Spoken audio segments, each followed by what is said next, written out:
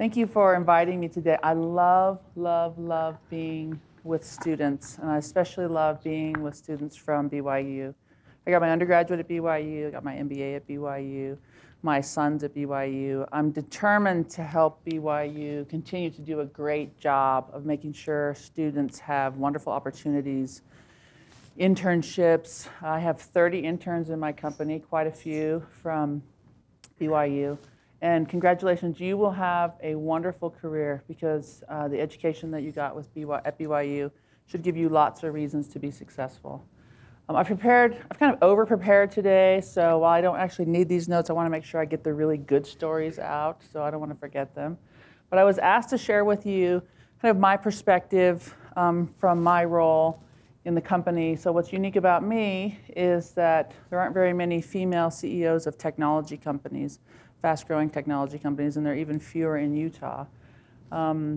It's unusual for a marketing person to become a CEO, and there really is nothing special about me other than I'm a person of tremendous faith who feels like I'm one of the most blessed humans on the planet, and I'm really not afraid of anything. So and you'll kind of get some of that today. Let me tell you a little bit about Merit CX. Merit CX is probably the biggest company that you know nothing about. It's roughly 175, 200 million in revenue, headquartered in Utah. We have offices all over the world, 19 offices. We have about 2,000 employees, 900 are full-time employees, and the other are part-time. We call them casual workers. I wish I was a casual worker. Instead of being such a hard worker, I just want to be a casual worker. The company is a culmination, a marriage of two companies, Allegiance, that was a technology company started by Adam Edmonds, who graduated from the MAC program. And he had a job at KPMG, but the first day on the job, he didn't show up. He's like, no, I really want to start a company. Because he met Larry H. Miller, who said, if you want to be an entrepreneur, don't do it while you have a house payment. Do it before you get a big house payment. So he had a house payment, but he sold his house and his wife's car and all their furniture to start Allegiance. He's still with the company. And then the marriage of Allegiance with a company called Merit's Market Research. It's part of a family business, $1.8 billion family business, and this was the research arm. So put the two companies together. We build customer experience programs. So if you don't know what that means, it means companies should do a better job taking care of you because they have all the information about you. So think about your cell phone provider. They can find your cell phone when you can't, right? But when you walk into the store, they're like, yeah, what's your number? And they know everything about you. They know what you buy. They know where you are, but yet they don't do a great job. So we help companies do a better job of taking care of their customers because life's too short for really crummy customer experience. And so we help them use their data to look for patterns in the data and take care of you. And yes, headquartered in Utah. So when they bought the company, we said, we want to move the headquarters here. And they're like, Utah's kind of a backwater, isn't it? And I'm like, no, it's not. Really smart, hardworking people there. My father was a brigade commander, combat heavy brigade commander. That will explain a lot about me. So I'm the oldest child, and he was tough. So we traveled the world. We learned that nothing is hard.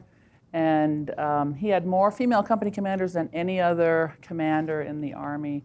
And I'm like, Dad, why do you have so many female company commanders? He's like, well, they're smart, they're good, they're fair, they're tough. They just happen to be women. So that's how I was raised. I'm a student at heart, love learning. I'm a self-healing person. And I'm one of those people that believes that impossible is an opinion, not a fact. And so you kind of see that in my career. It's never worked for me to be anything other than who I am, and it's never worked for me not to follow my gut. So let me just kind of take you through what's worked. I have a few slides and some stories to tell you.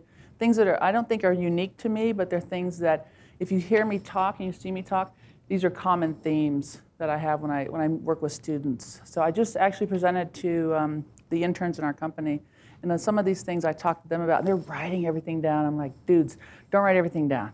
Just the things that make sense to you, maybe think of one or two, but the rest, think about how you live and the things that you want to do and things that are important for you. So the first thing is embrace disruption. Too many times we try to run away from things that change, things that are different for us. I have two sons, 21-year-old son who's a student at BYU studying applied physics and neuroscience.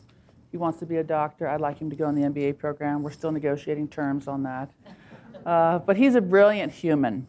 And I have another son who's an 8th grader, he's 13, also a brilliant human, probably going to be an engineer. But he doesn't like change. He doesn't want anything to change. So he won't wear anything the first time. You see a problem with this? As a 13-year-old boy who wants to wear the exact same thing. So I have seriously bought the same pair of tennis shoes for the last 12 years, just different sizes.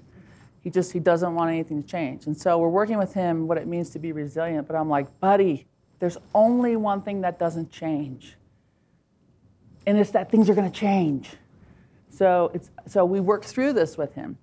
So many times I see people run away from really hard things. So if you think about the hardest person to work with at your office, you should go work with them, right? Because you're going to learn things from them. The hardest customer, you should sign up for that customer. Nobody wants that customer. Give me that customer. The hardest project, give me that project. Because too many people will run away from it. In my career, there was a woman in our organization who was awful. She was awful. And it was a great job working for her. And I remember thinking, I don't want to work for her. But I really wanted that job. So I applied. I was the only one who applied. I got the job. So it wasn't because I was that good. It was because nobody else wanted to work for her. And she was awful. But I learned so many things from her. I learned things not to do. I learned things to do. And I learned why she was so awful. She had a really hard life. And so I tell people, embrace, move toward the disruption. Don't run away from it. Because you will learn more from hard things. I was just talking with David. Where's David? David has hard things. He's a young man. Hard things. And when I listened to him, how he's embraced it, the one thing I wanted to know from him this morning, David, what did I ask you? What'd you learn? What'd you learn? Because he did really hard things. And I want to know from him because he taught me this morning. He taught me what he learned. And so I put that into because I'm a student, I put that into, okay, what can I do better? What can I do different? Every single one of you is going to have really hard things. Every single one of you is going to have something, that disruption that totally rocks your world. Embrace it. Take it head on. Don't be afraid to take things head on because you will grow. And you need to get to the point where you say to yourself, when you look yourself in the mirror, nothing is hard for me. Because if you believe that nothing is hard for you, guess what? Nothing's hard for you. Nothing's hard for you. Anything that hits you, you're like, nothing's hard for me. I don't know the answer yet. I don't know what I have to do. But since nothing is hard for me, I can do this. I can navigate this. I can bounce back. I can be resilient. I can survive this. Because guess what? Nothing should be hard for us.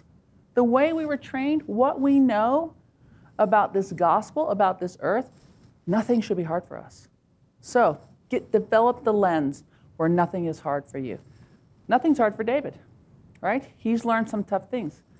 I've had things in my career. You're going to have disruptions.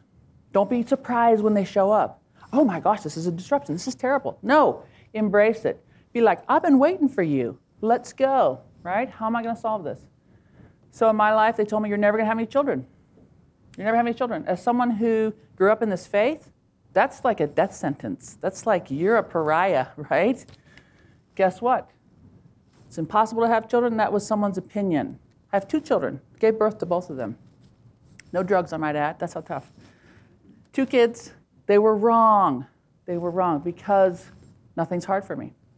Lost my job when I was at Novell. I'd been at Novell for 14 and a half years. Loved my time there. I would have never left. But guess what? They had an acquisition. They had new management. They didn't get me. They wanted to move everything to Boston. Lost my job. Was that awful? It wasn't the worst thing. I had no debt. I had all these skills that I had learned there. And once I figured out that it was a gift, because losing that job was a springboard for me to go and do things that I had no idea that I was capable of. I was diagnosed with cancer just 4 years ago. No cancer in my family. No. I've never taken anything stronger than a Motrin into this body. I don't even drink soda. I don't even have caffeine. There's no cancer. People in my family die from old age. or someone murders them because they can't stand them anymore. You don't die from cancer. When they're like, you have cancer, I'm like, no, I don't. That's a mistake. Let's check again. You have ovarian cancer, a very aggressive form of ovarian cancer. You're 48 years old. You have a 20% survival rate. And no one survives this.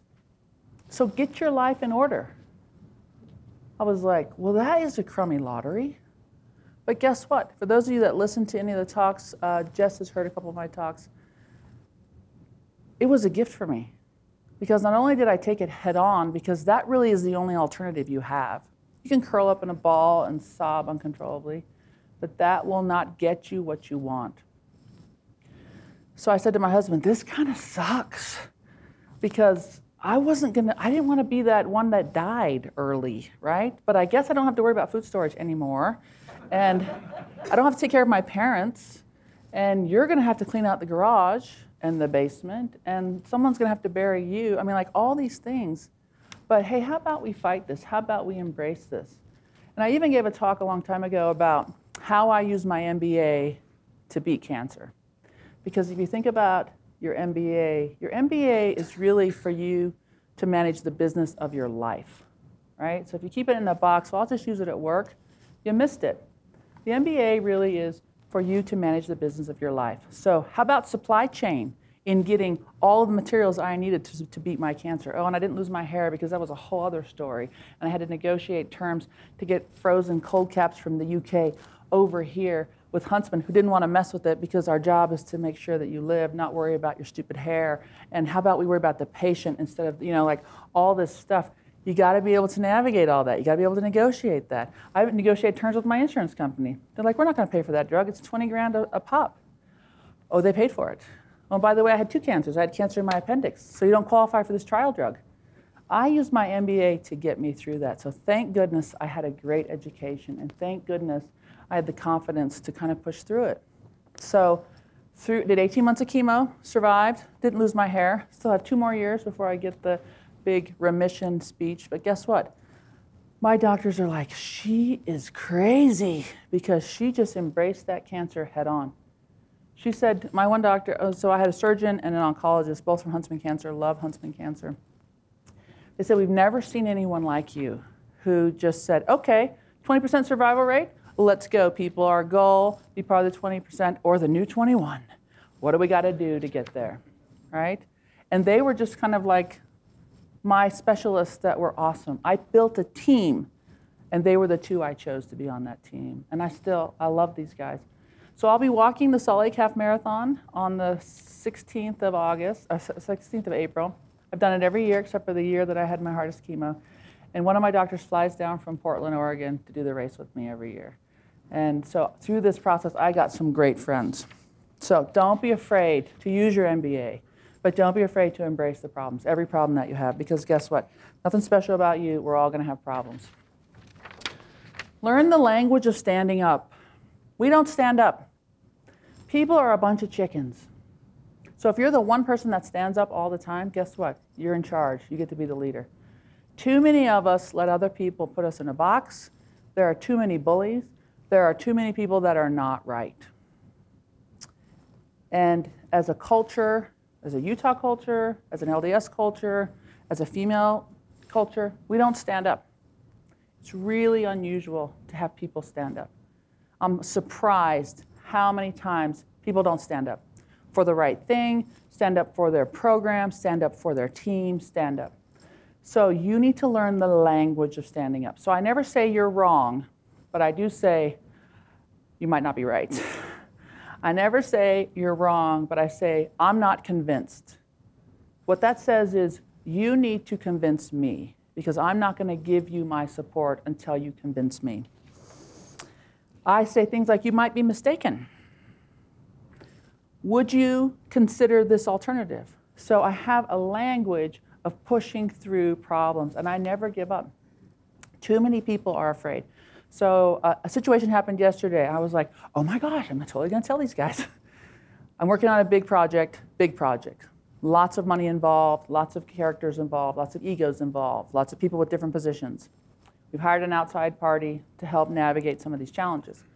So we identified a problem, and took it to the other party, so think of the other side of the table, and it exposed a weakness on their side, which they're not super happy about. So whenever you expose a weakness of someone, I promise you it's not going to go well.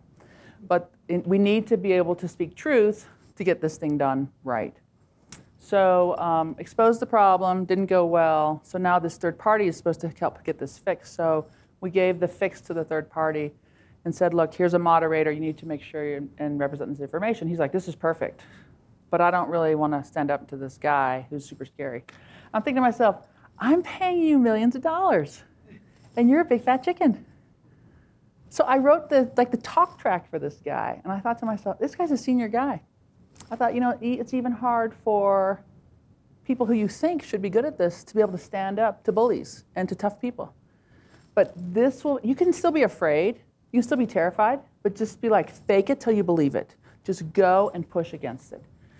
You have to not be afraid. It gives you a lot of power. It gives you the ability to get the right thing done. I talked on the phone this morning on my way in to one of my colleagues who's like, this is rough. It looks like we're going to get what we wanted and expose this other problem and actually move the project down the road. He's like, this is so hard. I'm like, if it was easy, everyone could do it, by the way. Oh, and by the way, our job is to get this done. It doesn't matter how hard it is. And it's a good thing that nothing's hard for us. And he's like, yeah, nothing's hard for you, but it's hard for the rest of us. It's like, guys, you've got to keep pushing. I try to teach my children this because it's not natural in young people to be able to stand up. And a lot of times young people are afraid to stand up to adults because adults are always right, doctors are always right, professionals are always right. It's not the case. Imagine how strong our community is. Imagine how strong our families are. Imagine how strong we are if we can all have the language of standing up and where we can create an environment where it's safe for people to stand up, where it's safe for people to raise their hand. So as the leader of the company, as the CEO of the company, I look for ways to make sure that I can get the voices to speak up. Because our two cultures of our two companies that are now one, very different. The Utah organization, these are young tech folks who are used to having a voice. And my market research folks, 140-year-old company, researchers want everything to be perfect. They don't ever speak up because their organization was very command and control, and no one ever listened to them. So trying to get them to speak up. I feel like a failure because they're not all speaking up. So I sent out an email. I write a blog in the company. And I said, let's just reset everyone. If I'm in a meeting and you don't speak up, I assume you disagree. And people were like, no, don't assume that. I assume you disagree. So I'm going to pull you out to understand what your opinion is. Are you supporting this? Do you have ideas for ways? It's really uncomfortable for these folks. So we're kind of pushing through the discomfort because the product will be better in the end as people start to feel comfortable about speaking up. And don't be afraid for conflict. Conflict is an important part of getting things done. It doesn't mean you have to murder anyone, but it means that you need to embrace conflict to try to get to a resolution, because if there's no conflict, it doesn't mean you've done a great job. You need to mine for conflict, because too many times the conflict doesn't get aired until much later. And as a CEO, it doesn't usually come to me. Like, everybody tells me what they think I should hear. It usually happens down at the lower end of the organization, your individual contributors, your frontline guys. So if you sense something, you got to go and mine for it. You got to dig it up. Now, some of the CEOs I work with, they said, look, I love students from Brigham Young University because they can always pass a background check. They're hard workers, but my concern is that they don't speak up.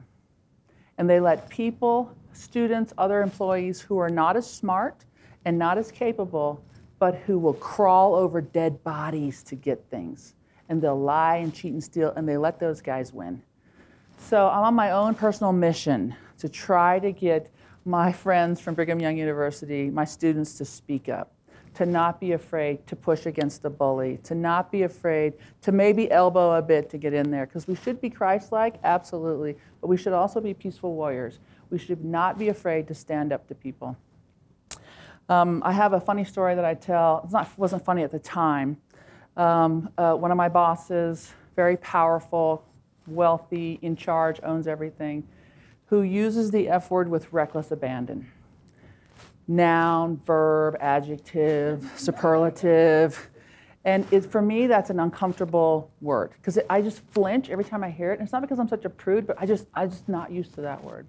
So we're in a meeting, all of his executives, a bunch of folks who've been there for like 40 years, a lot of old white guys. It's great. And then my team, super young, super afraid sometimes, me in this meeting. And we're in an all-day meeting. And it's just constant. So I didn't even think about it. It was just a reflex. I put my hand on his arm. I'm like, hey, is there any way we could use that word with less frequency? Just less. Just less. And I'm like, I know you went to a really good school, but just, is there a way? And my team were like under the table. They're like, it's not going to go well for her. And we don't want any part of it. And his team, mouth wide open.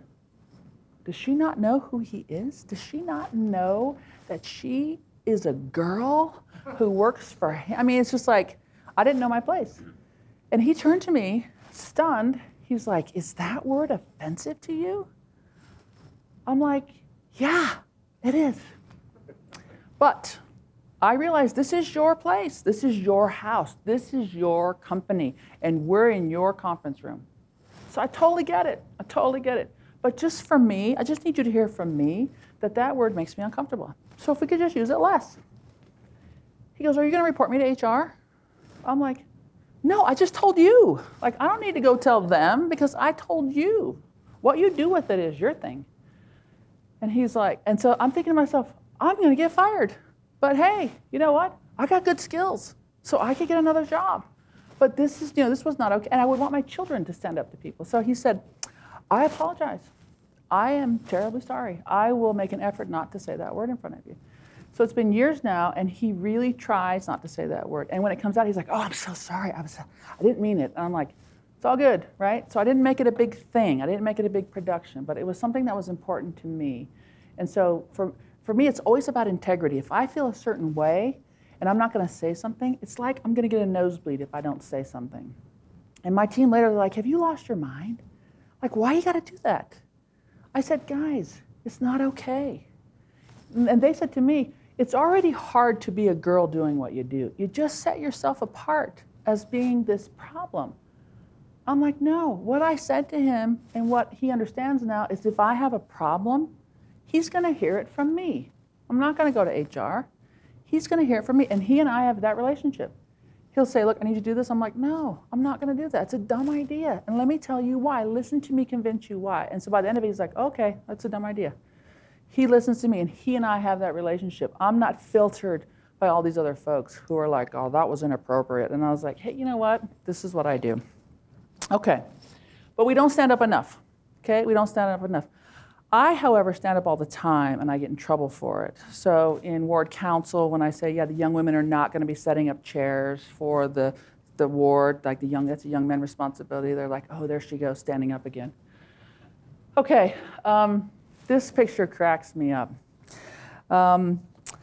Because you should really never wear a yellow gingham shirt to work. This guy somehow pulls it off. Sounds cliche, attitude is everything. Guess what? It is. It matters how you project yourself. Happiness is a choice. Guess what? Be happy. People have hard things all the time. No one likes to be with people that are Eeyore, right? And everybody has bad days, but I can look across the topography of my organization and tell you who are the happy people and who are the unhappy people. And I tell you, if I'm stuck in an elevator, I don't want to be with the unhappy people. I want to be with the happy people, right? The people that are always positive. My son went on a mission to Taiwan. I was worried because here's this bright, capable boy who took 4 years of Chinese, whose Chinese was spectacular, he won the state science fair at 15. He's going to be an amazing doctor someday. Not super social. No interest in driving, doesn't really talk to people. And I'm like, oh my gosh, he's gone on a mission for 2 years. Guess what? You have to talk to people for 2 years. And I was worried about his roommates, like his companions. Like if he doesn't like someone, it's not going to go well for them. So, because I taught him how to stand up. So when he was set apart in his blessing, he was blessed to remember that people are attracted to cheerful people. And I was taking notes when they blessed him, and I was like, I circled that.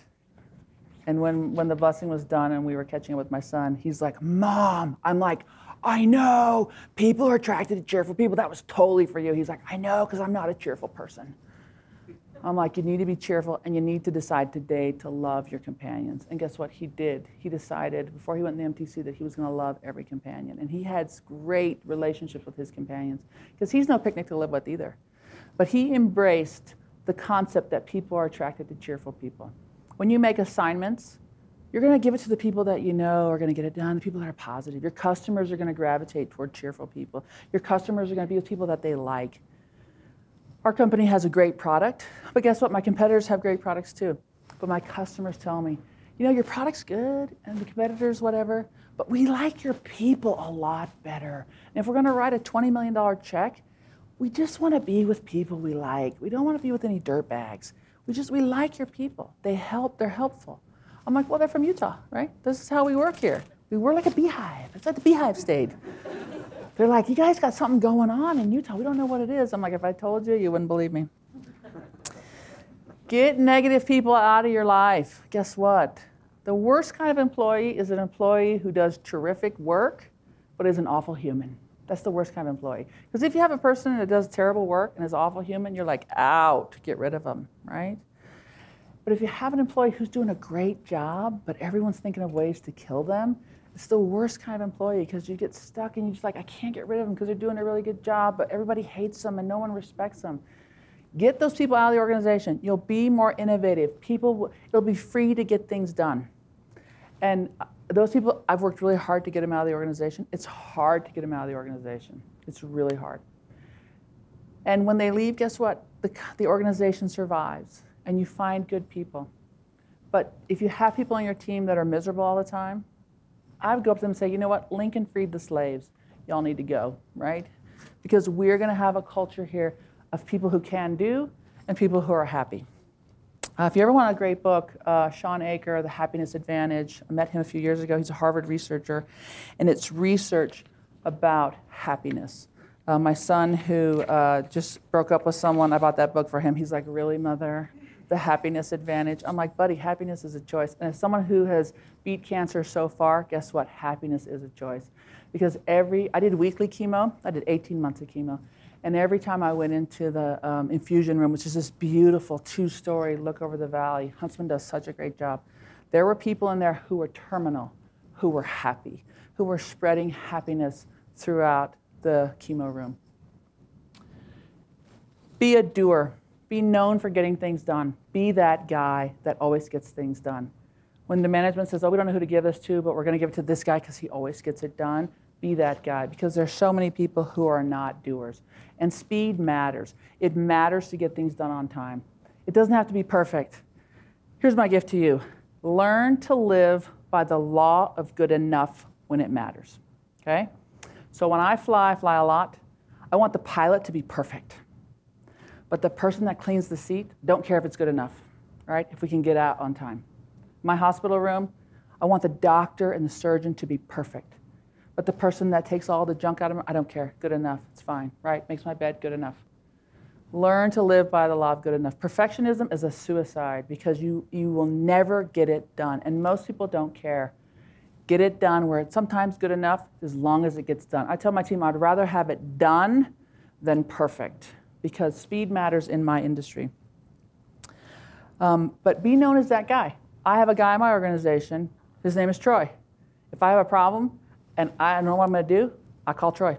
I say, Troy, I need you to do it. And he's like, got it. Because you know what he says to me? Buddy, nothing's hard for me. And I'm like, you're my people. We can get things done. When I had one of my executives left, and I'm like, I know who I'm going to put in that job. I put Troy in that job. So when I present it to the board, I'm like, I'm going to give it to Troy. And they're like, perfect. It wasn't even a discussion, because he's known for getting things done. Be that guy. And then this is something really important to me. We have the ability to lift as we rise in our careers and our personal life, every one of us. And we don't think about it enough. But we can identify those people who lift us. And no matter where you are, no matter how low your day is, no matter what happens, we have the ability to lift others, to smile, to look people in the eye, to help them. The 2 sons that I have been raised to understand that their job is to lift other people, no matter what, no matter what. And so I have a lot of proud mom moments. We were on a flight coming home from Hawaii. My younger son, Davis, who's a survivor of a set of triplets, he's this lovely, lovely human. This woman was struggling to get on the plane. I'm sitting by the window. I'm not even paying attention. He throws down his stuff. He gets up. He hurries. He's like, please let me take that for you. Where are you sitting? I've got it. I've got it. Here, take my arm. I'm thinking to myself, you're not going to get down that aisle that way, but okay. So he takes the stuff to her seat. She has a cane, puts it in the overhead bin, and he says, if you need something on the flight, you just say my name and I'll come get it. So he comes and sits down. You can't make a big deal with my kids because they're like, enough. But I'm like, hey, buddy, super proud of you. The flight attendant comes over to me later and she's like, Mrs. Clark, your 17-year-old son, so impressed with him. I'm like, yeah, he's 12, by the way. He's a giant, but he's 12. She's like, did you tell him? I said, no, I don't have to, because these boys have learned that this is what they do. She's like, we don't see that anymore. Super proud of this boy. He's going to be a great missionary. He's going to be a great father. He's going to be a great husband because he knows what it means to lift other people, even when you don't feel like it. I saw this every day in the cancer center, every day. People lifting, people caring, because we have the ability to do that and we have the responsibility to do that. And as you become more senior in your roles, it's going to be more important to do that because people don't do that. People don't think about that. We are so blessed to be here at this time.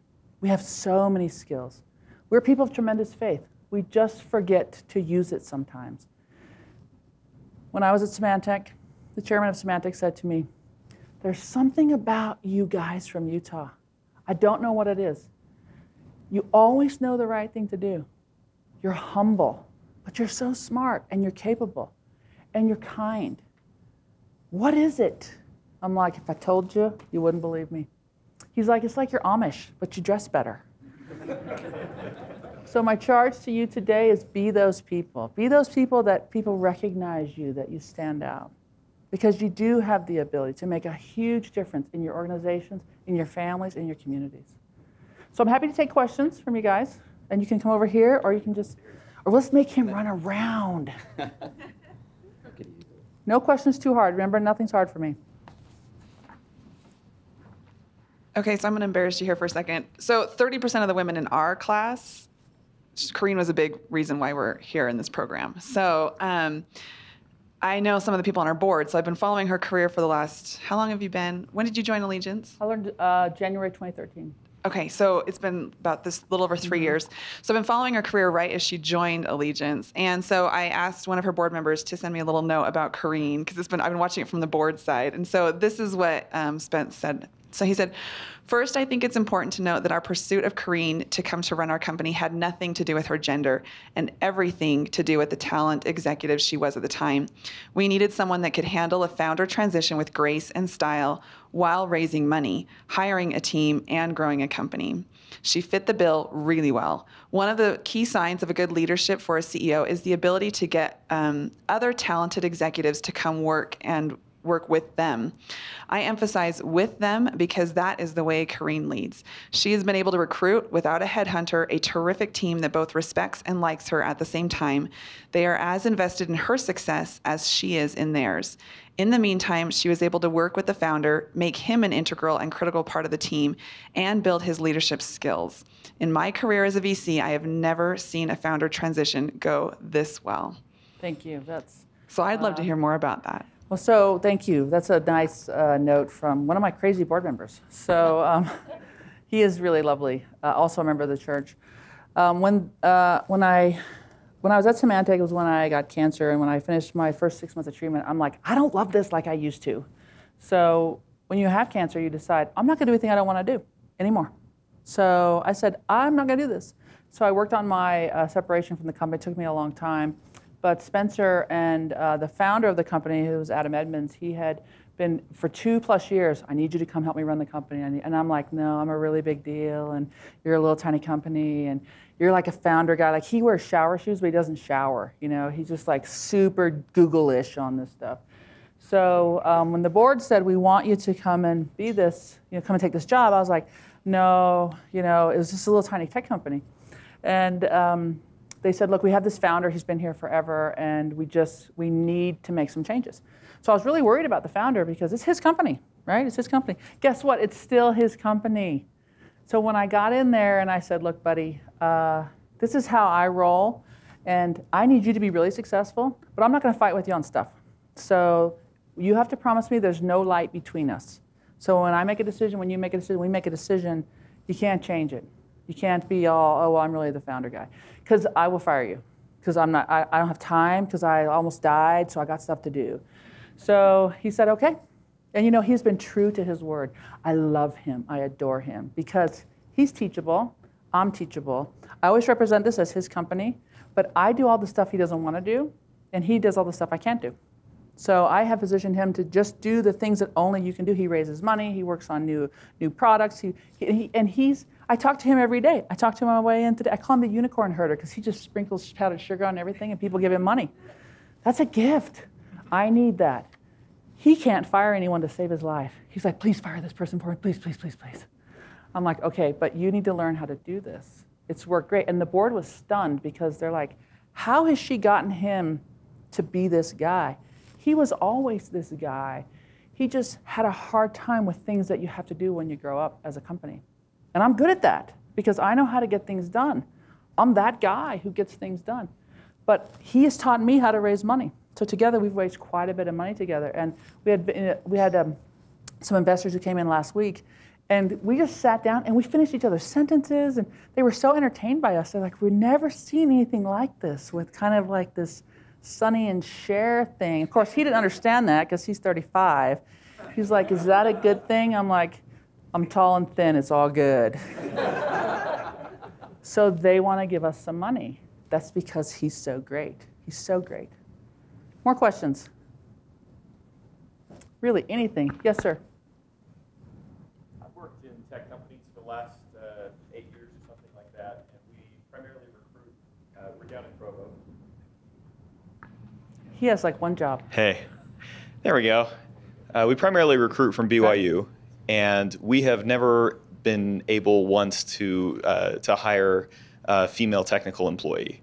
Do you have any tips or anything that we can do to be more inclusive in our recruiting practices? So good for you for really trying to improve the diversity in your company.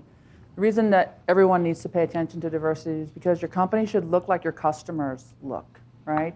If you don't have women in your organization, your teams are not going to be able to develop great products. And we're in education. You should have all women in your company. Right.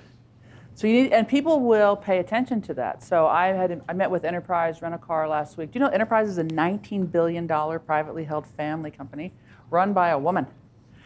She's tough.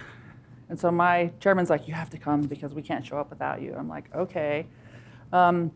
Unfortunately, women are not applying for computer science engineering degrees like they were in 1970. So the numbers are down. And part of it's because there's not a tribe for women in computer science and engineering. They don't see themselves. They don't see other models. They don't see other people. And they have demands, and they know that they can make good money doing other things. So one of the rings, and do you guys know this guy right here? Raise your hand.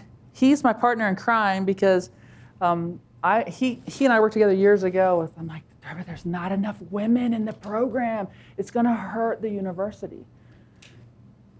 You've got to be prescriptive about it. So we find the same thing. One of the things you need to pay attention to is that women typically will underestimate and underrepresent their skills on a resume, whereas men will typically, not always, overrepresent their skills on a resume. It's just the way it is. It's not Carine. I actually have data for this. The other thing is that women will only apply for jobs that they're absolutely qualified for, typically. Where men will be like, yeah, I totally can do that. Yeah, I had a paper route, I can totally do that, right? So if your process is to just look at your resumes, you're already at a disadvantage. So I told my guys, every resume that you get for a woman, I want you to bring her in. She may not be qualified on paper, but why don't we check? And so my sales team is like, you know, these women are really qualified. Their resumes are terrible. It's not that their resumes are terrible, it's just that as a culture, this is what we do. So since you know that, you have to go out of your way. I will not hire for gender. I got a nasty email from one of my employees yesterday because we just hired a vice president to come in to run tech support. who ran it before, I might add, who, if you pair him with all the candidates, was perfect. But they said, we can't believe you hired another man. I was like, I hired another man? I hired another executive, who's great, by the way. So I'm explaining this to her. I won't hire for gender. If you're not as qualified, I won't consider you. But I have gone out of my way. I still go out of my way. I made calls to female engineers that I knew to come and work for us. They can get top dollar because there aren't enough of them. It's all supply and demand. So I grow a lot of them. That's why I have 30 interns. I'll probably have 40 by the end of the summer. Because I bring in young people and we grow them. We grow our own data scientists. We grow our own analytics team because I can't get enough of them. So start with some schools, get some interns in there. And then when you find smart, capable people like Zonda, like Jess, bring them in. Even if they don't have all the pedigree that you need, smart, capable people will learn. And I love Liz Wiseman's book about rookie smarts because learning is better than knowing all the time. Okay, what else? We're almost out of time. Can you repeat that? It's called Rookie Smarts by Liz Wiseman. And the reason I love this book is because now I'm old, right? And when I was sick, Liz came to visit me all the time. She actually wrote the Multipliers and Diminishers book, another great book. A little heady. You gotta pay attention. But the question you ask is, am I a multiplier of people? Do I make my team smarter, or am I a diminisher? Guess what? We all do both. We diminish. There are behaviors that we do that diminish other people's ability because we enable them to do things we don't need them to do. But what I love Rookie Smarts is when I was considering taking the job as a CEO. I've never been a CEO before, but like how hard can it be, right? There's a lot of people that do it. So when Spencer and the team said, have you always wanted to be a CEO? I'm like, no, not really, truly. When I took the job, Liz was like, what I love about you is that it doesn't matter that you haven't done it before because you're a rookie at heart. What I did is I found people who had done it before. I found what Adam could do, which was raise money. Adam, teach me. I found other people. I went and I made mistakes, but guess what? I was self-healing and I failed fast and I could learn and just adapt. And I had great skills, but I also knew there were things I didn't know. And so that's what it means to be a rookie. In that book, I'm a firewalker. I go from safe cold stone to safe cold stone, but I just keep moving. And that's why the law of good enough resonates with me because, yeah, good enough. Let's keep going. Let's keep going. Let's keep going. But it's a great, easy book to read. When you talk about hiring smart, sensible. You're Trevor. We can share my mic too, Trevor. Get close. You talk about hiring smart, sensible people. We're finding smart, sensible people, but they're also getting younger. Do you see a line, or how do you feel about, okay, they're smart, but they might be younger? I don't care how old people are. Well, I got Adam. Like he doesn't know who Sonny and Cher are, right? I typically hire for fit. And if I see something in someone that I know I can develop, they lack confidence or I'll bring them in and I'll take them on. So they are getting younger. Guess what? Thank goodness. Because we have, the American economy, we have a struggle ahead of us. And we need smart, bright, capable people who are not afraid. I'm on this panel in a couple weeks, this global workforce, Catherine, what a global workforce dilemma thing. Yeah, one of the questions is, how do you deal with millennials? Aren't they brats? And I was like, no, they're lovely. Right? They bring their own equipment to work. I don't have to buy them equipment. They don't have to have an office. Work is where they are. They just work all the time. And they raise their hand. They're like, yeah, I don't get this. Or, yeah, this is a bad idea. Right? And so some of the leadership that I have, that I work with in my company, that's kind of outside the company, my board type, they're much more structured and you got to be in it a long time. And so they're going to miss out because I'm not afraid to hire young, capable people. That's why I have so many interns. And my interns are not beast of burden interns. They don't make photocopies and make files and stuff. No, we say to them, look, we're thinking of a new social program. Go. We're thinking of changing our building. What should it look like? We're thinking, and they're just like, we're like, yeah, we're going to give a safety net, but just go. And some of our best work has come from people that make $12 an hour. So I talked to Aaron Sconner from Pluralsight. I talked to all the CEOs. Guys, you're missing out because we have 90,000 students within like 30 miles. BYU, UVU, University of Utah, Westminster, Newmont. I mean, we've got all this great firepower here. We should do more with it. And as we give these kids opportunity early on, not beast of burden jobs, the fabric of our community is better. because I tell the young people, don't work with food unless you want to be a chef. Work harder to get a job where you're working with customers, where you're selling, where you're having to do enterprise rent-a-car. You're on the front line having to deal with customers, because those skills will transfer and you will learn a ton of things. Thank you so much for the time today. Appreciate it.